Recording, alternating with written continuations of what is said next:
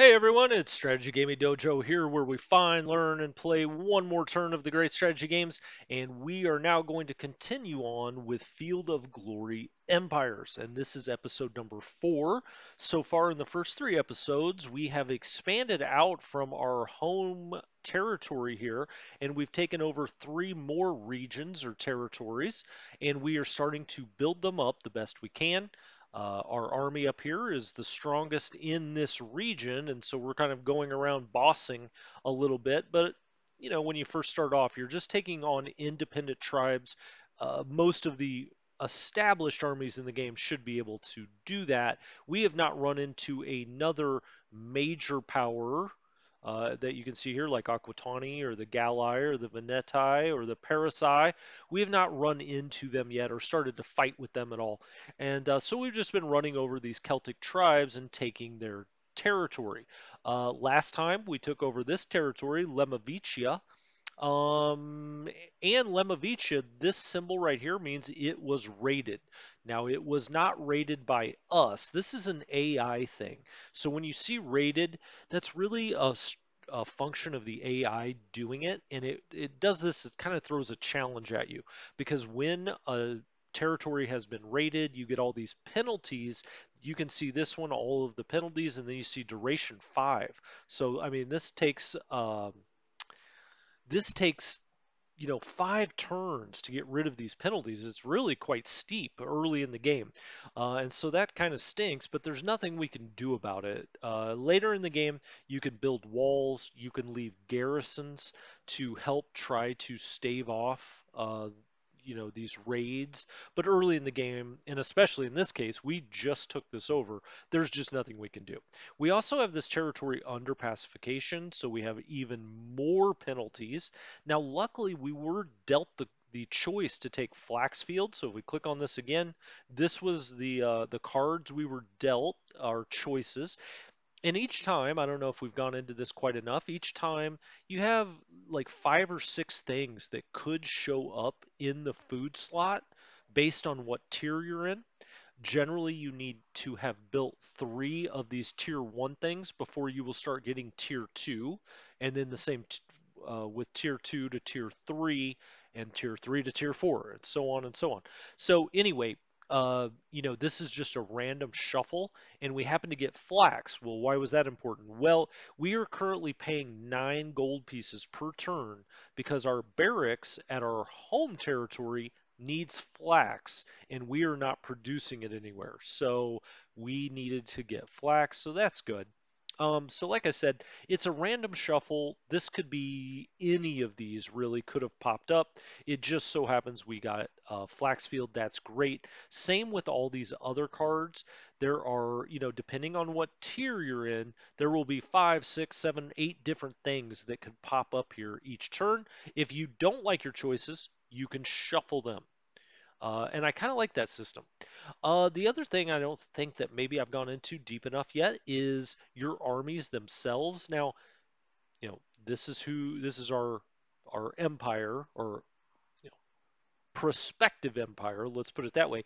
This is our general. You can see here he's got a 1 star on defense and a 1 star on offense. What does that mean? That means he gets an extra dice roll to add to our combat modifier. He gets 1 extra dice roll if we're on offense, and he gets 1 if we're on defense. Now, there are other generals here, and you can see there's 0, 0, 0, 0, 0, 1. So let's just take this guy. He would get no extra dice rolls on offense, but on defense, he does get 1. So he's more of a defensive general. They also have bonuses that you can read through. So you have kind of different generals that could do different things well. Some fight better in forests, some better in mountains, so on and so forth. Now, also with the army, it'll tell you the combat power, how much food they're using, their move speed. You could split this army if you wanted to. You could merge it. You could assault. Now, when you go into a territory with a fortification like this, you siege it. And it starts, you start your siege and it starts wearing them down. If you think you've worn them down enough, you can order an assault. Now, I'm sure we will get a chance to do that as we continue to play on. You could garrison troops, so enter friendly fortified structures at their destination. You could raid. Now, I said that this area got raided. That was probably by the Galli. That is not considered an act of war. Um, you can raid kind of with impunity into different regions here. Now, you may take some losses and whatnot, but it's not an act of war. You could retaliate. Um, in this, the commanding general will mount a retaliation expedition against a hostile region. You won't capture the first hostile region entered and will return to the previous region instead. Basically, you kind of go in, you smack them, and then you get back out. It's not really like declaring war and going all out and trying to take over regions. You could also disband your army if you wanted to. Now, down here to these cards, what is all of this? Well, you have a different card for each unit. And I know this can be confusing when people first look at the interface for this game, but if you just go here, that's the first one. Go here, that's the second one. It will, you will be allowed to pick any of these three cards you want. Just kind of move your mouse over them, hover them over, so we have 3 units of heavy infantry. We have this is Ambactus heavy infantry. This is 3 regular infantry. We have 3 of the light cavalry. It seems we have 6 warriors, and we have 3 of the skirmishers. Now, what are these stars? That is their experience level. And of course, the more experience, the better. So 3 stars is better than 2 stars. Let's see if it affected their combat power. So the one with 2 stars has a combat power of 3, and as you see, the one with 3 stars has a combat power of 5. And so as they go up in experience, they get more effective. They're less likely, they just have more effectiveness from their combat power. So that's great. And it will tell you on the side of the card what their current combat power is. You can also look for more information on these by hitting Control as you're over it, and it will tell you every single thing about this individual unit. Over here on the left, this kind of green, or here you see red, is their current shape that they're in. So the green is, hey, we're good, we're ready. Yellow is we're fatigued, we're worn down a little bit. Red is, we're on the verge of collapse. And you can see the combat power is down to 1. With the yellows, that guy's a 2 still, this one's a 2, and the guys in green are a 4. And so the more ready they are for combat, the more effective in combat value they will have. And so that's armies. So what are we going to do this time? All right, so we have a flax field building here, albeit very slowly. Luckily, we got that flax field to pop up. But it's going to take 9 full turns. That's a while. Now, one thing we need to keep in mind is we're bleeding money here pretty quickly. We're only, what, 9 turns, 8 turns?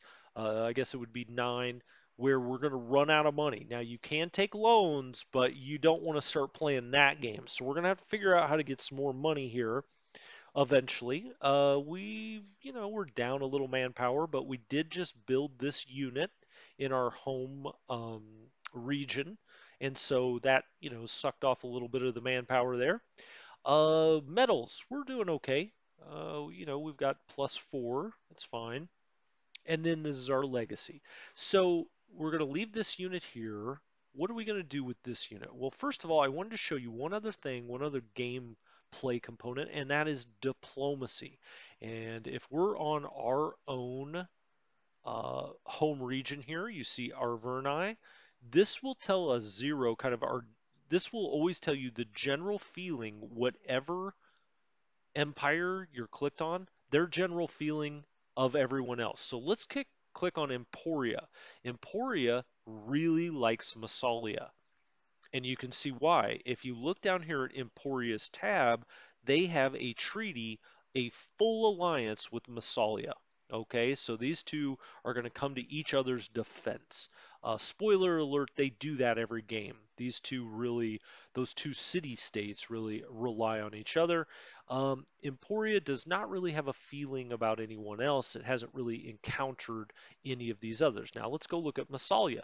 Well, see, Massalia really likes Emporia. Imagine that. Then they don't really have a feeling about any of these other places. Let's look at Aquatani. And Aquatani, nope, nothing yet. It's because none of us have kind of run into each other yet. We haven't fought, we haven't declared war. You can see what their objectives are. Well, that just so happens to be in our territory. So that will come to a head. Now, as we click on ours, you can see our objectives. One is down here, Septimania, and the other one is over here, which is Asara. Okay, and so these red, usually you have two out on the map where the game's saying if you go take one of those, we'll get rid of a negative token. Sometimes it can be a good idea, sometimes a bad idea. You do not have to go take your objectives. Don't feel like, oh my gosh, I'm going to lose the game because I didn't get over into this mountainous territory and take this. This might not be a good idea for us. It may, if the Romans get up in this area, this may kind of provoke them, for instance, or it may cause Emporia and Massalia to declare war on us because this is their objective as well. There's a lot of different kind of things that go into it. So let's say we wanted to interact with Massalia. Um, what could we do here? Well, we could declare war on them if we wanted to. We could ask them for an alliance, and you can look down here and it'll tell you all of the factors. Now it's 0% because they don't feel threatened. They're not at war with anyone, so they're not going to jump into an alliance with us. Right now it's 0%. Let me tell you, if Rome gets right here, it will be 100%. They would be very happy to get into an alliance with us. Declare War 2, we could offer them a gift, a significant amount of money. It's 100. It would give them a better feeling about us. If we were trying to, pump up our chances of them joining an alliance or, somehow becoming more tied to us, we may want to do that. We could insult their emissary if we wanted to do that for some reason, or we can trade with them. And the trading is down here. We could give them metal, we could give them cooperation, or we could give them money, and then we'll ask for something back. So let's just pick on one of these. Okay. And then we'll go over to their side and we'll ask them for, let's say, 124 money. Transaction chance 6% because of these bargain points. You can always look at the bargain points, all right? And that will tell you how likely really they would be to accept.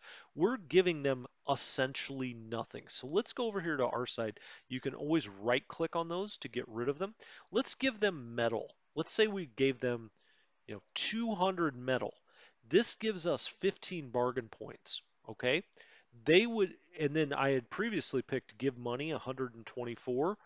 That's 6 bargain points, all right? And so then the game does a calculation. The bargain points we have is a positive 9. This transaction chance is still only 18%. They don't love it. Actually, let's go back over here and let's right click on that and then say give money, and this time let's just ask for 62 gold pieces. Now it's up to 21%, and that's how you do trade. You just go to this side, this is what I'll give you, click down here or click up here, and then this is what you ask for. When you're happy with it, you can propose that treaty, and it tells you, the game's gonna do a dice roll. You can sort these things. So the trading system, that's how it works. I think it's very simple, but very easy. Request has not been sent. Discard changes. What did I say? Simple and easy? Yeah, I think it's simple and easy, but I actually think it's pretty good. I think it's, as good when it comes to trading, it's very hard to model trade, right? In a game, when you're doing a negotiation between a human and an AI like that. And so I like it. I think it's fine. Now, to get off the negotiation screen, we need to click there and we get back to our main map. All right, where are we going next? Well, let's take them home first because we have the most food there. And then let's come down here to a tour. A tour is another plane. It's got a good forage value. It's going to defend with approximately 7 Celtic units. So we will uh, overwhelm them on the frontage, right? Because they need to have 14 to cover the entire front. We have 14. They do not. Other than that, What else are we doing? Feeding ourselves. I always go back and check one time. We're building an orchard here very slowly again, 6 turns. We're building a flax field there. We talked about that. Oh, we did get the clean water here. Okay, and so this did not take up a building slot. We have 8 building slots currently. Because why is that? Well, we have 8 pops. Every time you get a new pop, you get a new building slot. You can get bonuses to get extra building slots, but that's much later. So we've used 4 building slots, and you may say, huh? One, two, three, four, five, six, 7. Yes, but this is a free one. It takes no building slots, and you can tell by the green around it. Public Works takes no building slot, and our tribal council takes no building slot. So we're only using 4, and we got regular farm, here, which is a really good one. It can be upgraded to a large farm later, but we got all of these bonuses here because we already have wool and we have cattle next door. And you may say, huh? What do you mean by that? Let's look at the trade goods overlay. There is cattle right here, so we automatically trade with them since it's right next door. So we have cattle, so we get the bonus for cattle when we do farms, and you'll always see that. It'll tell you what bonuses you will get right here, or it'll tell you which ones you're missing. Um, all right, excellent. Let's go ahead and resolve this turn and see what happens. Now it's going to take us 2 turns to get down here. How do I know that? Well, it says 2. And when you click back on it, it will light back up again. Just right click and that sets it in place. So we'll be here this turn, then the turn after that we'll head down here. We are going to have to figure out a way to get more gold. So we'll resolve this turn, see what happens. Mm, Interesting. All right. So the Aquatani came and took the territory we wanted to go take. That will often happen. Now we have to make a decision. Do we want to go to war with the Aquatani right now? And what are the factors? Okay, what are the factors in that? What goes into it? Well, first of all, let's look here. We did increase our culture and decadence ranking up to 2 from the bottom. So we're getting better, but we did not get an aging token this time. That's just good fortune. I think it's kind of a 50-50 chance, or maybe it's even like a 60% chance that you do get one. It's a random dice roll.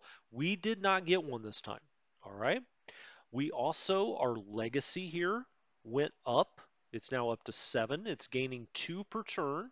That's got us tied for 32nd place. As you can see here, some of these empires are really, getting a lot every time. That's all right. You know, Slow and steady wins the race. So we've got 7. That's great. Everything's good here. Let's click. Now then, our army, you may be saying, how did we get 102? Did we build something or what happened? No, these units recover as time goes on. So we didn't fight a battle that time. But some of our units here repaired themselves, and that's just a matter of time. You got to make sure that they have enough food wherever they are. Their food usage is 9, but the forage value here is 6, but we did have some available food in the territory, and so you've just got to, make sure they have food and they will repair themselves. It's just time. So let's go click on our unit here. We I don't want us to be locked into going there. Get off there. Oh, shoot. Well, there we go. Okay, so I unclicked that. We don't want to go into this territory yet, or do we? And here are the factors you really want to think about. Well, first of all, we can look down here and see that it appears Aquatani maybe took over Emporia, or is at least occupying it. So how would we know that? Well, let's go to diplomacy. Let's click on Emporia. Massalia is its. Oh, okay. Well, it became a protectorate of Massalia. So rather than just say, hey, we're allies, now Massalia controls Emporia in some respects. It's a protector Emporia is its client state. Oh, okay. That's why this changed color and you see the brown lines here. I thought maybe Aquatani had invaded and occupied, but you can always go to the diplomacy screen, click here, and if we did that again and clicked here, if they were at war with Aquatani, it would show us here, Aquatani war. So you'll always know that. Uh, so Aquatani's at 45 and their army's tired. We're at 102. We have a good general and well, their general's one and two, so he's a good defensive general. Got to keep that in mind. Let's click on their army really quickly here. What's his bonus? Wow, he's a tactician. This guy is amazing. He's a 1-2, but he also has an attack and a defensive bonus of +1. So if you attack them, he gets 3 dice rolls every time and gets to keep the best one. We only get, well, he actually gets 4 dice rolls. He gets the base dice roll, he gets 2 for his defensive rating, plus a defensive bonus roll. So he gets 4 rolls and gets to keep the best one. So he's probably always going to get a 5 or a 6, right? Meanwhile, we would only get our base roll plus the +1 for our attack general, our general's attack rating. Yeah, so we might not want to mess with them. Sometimes early in the game as the Arverni, it makes a lot of sense to declare war on Aquitani. Take this, take your lumps for your culture and your decadence. Just because you build up so fast, you can really get rich. But this guy is way too good of a general. We would not have any luck with him, or it's very unlikely. Now, they're probably going to come down here. We need that general to die. Now, unlike CK3 or a game like that, you cannot go run a scheme against him. It's just going to be time. And I kind of hope they don't declare war on us because he's really something. All right, so our army has reconstituted itself a little bit. What is this? Arverni was raided by Aquitani, and the interlopers were soundly defeated. Okay, excellent. Now this means they tried to raid us. They were unsuccessful. Let's put it this way. So let's go back to our army and look at it. That's what I was talking about a little earlier. We could hit raid and go raid into these other countries. Well, they're not countries yet. Empires. We'll just call them empires. Um, you could go raid into them, and it's not an act of war. Now, it may piss us off. We may want to go do something about Aquitani doing that, but it's not a formal declaration of war. Okay. Um, so what are we going to do here? Well, I don't want to mess with them. At least not yet. So we need to go to one of these other provinces around us and take it. Now, this one here, you can kind of, each one you can look at and it'll tell you, how much available food does this have? 22. Okay, that's pretty good for early on.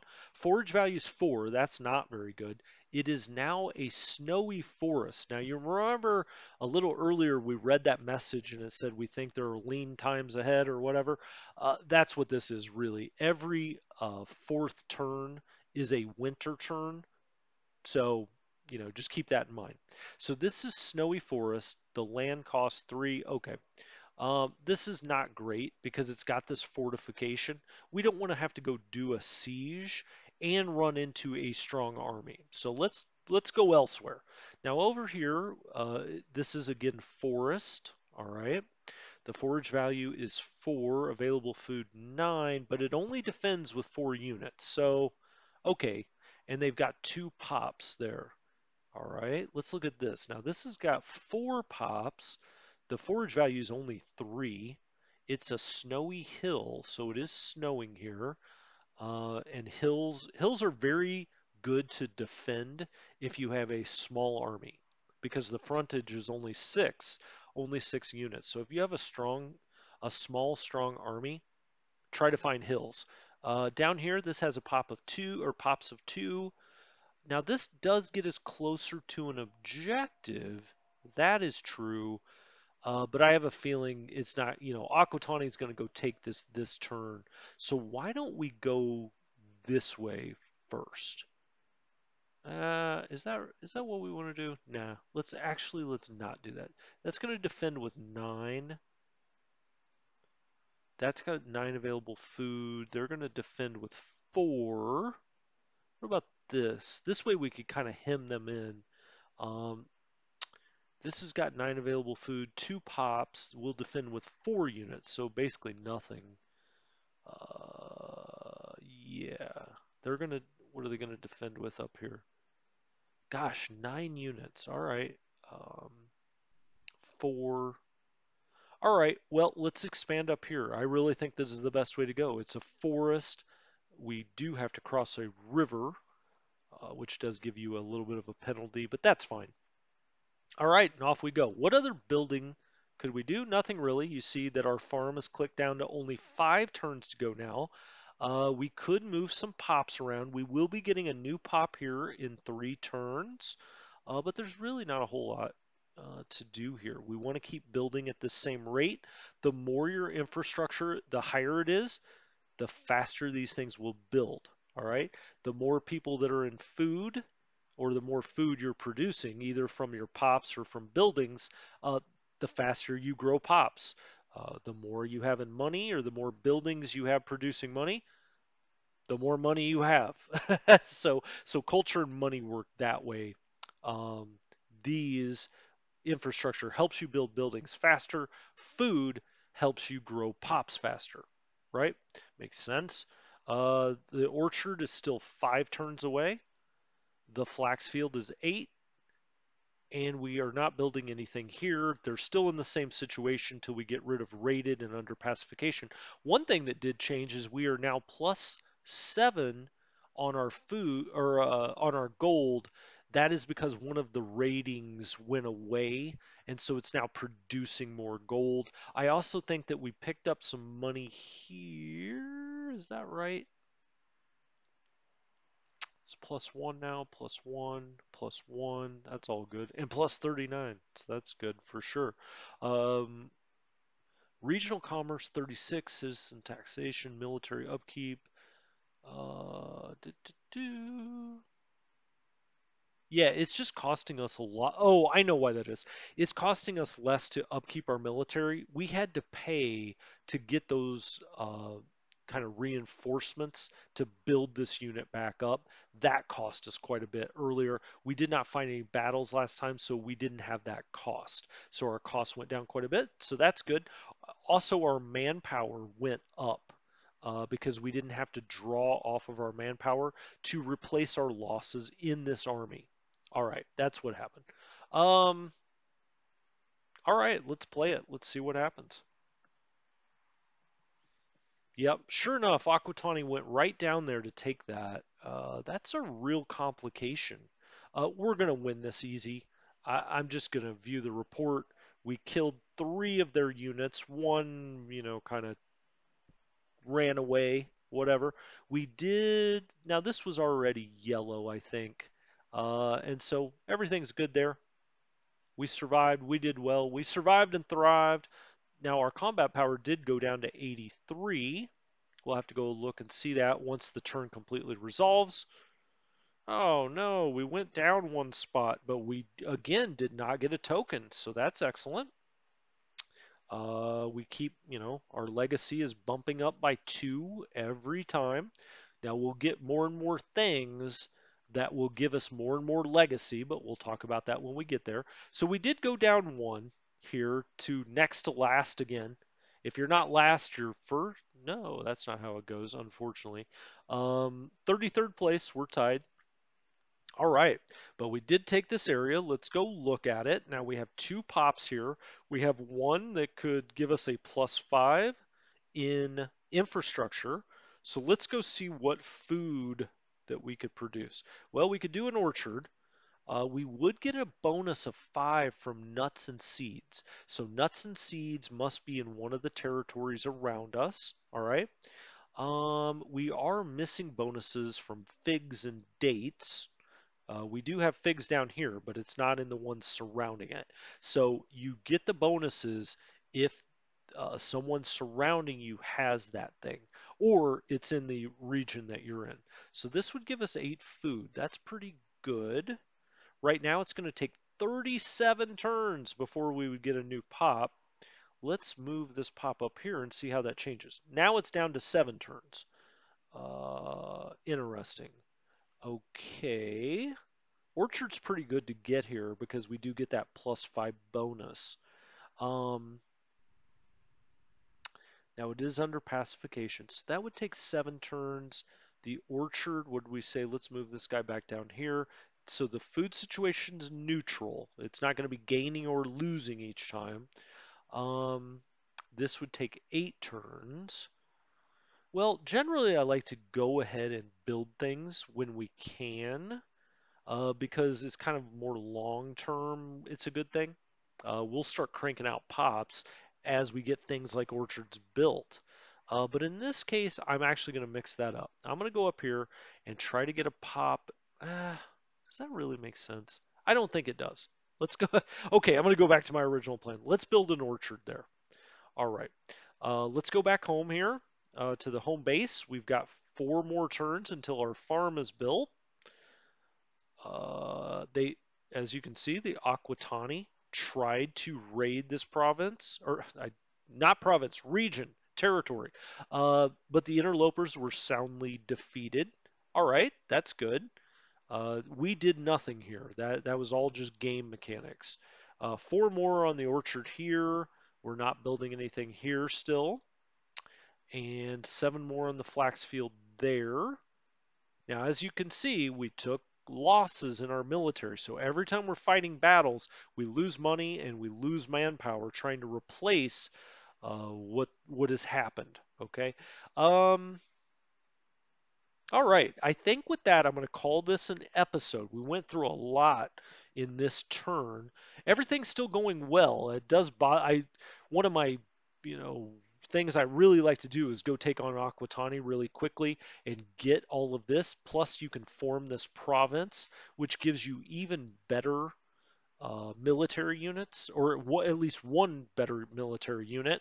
But it doesn't look like we can do that this time. This time we may have to try up here, but we're kind of blocked off from that because a lot of those um, regions have already been taken here. So I don't even think we can get enough. We obviously can't do this one. There's just too much that's already been taken. So we're in an interesting spot. We need Aquitani's general to die. That's what we need. This is the obvious place to expand is to the south and to the west. So anyway, for Strategy Gaming Dojo, thank you so much for joining me. I really enjoy these. I enjoy this game quite a bit, if you can't tell. It's a good one. Go out and get it, play it. It's a lot of fun. Until next time, I'll talk to you later.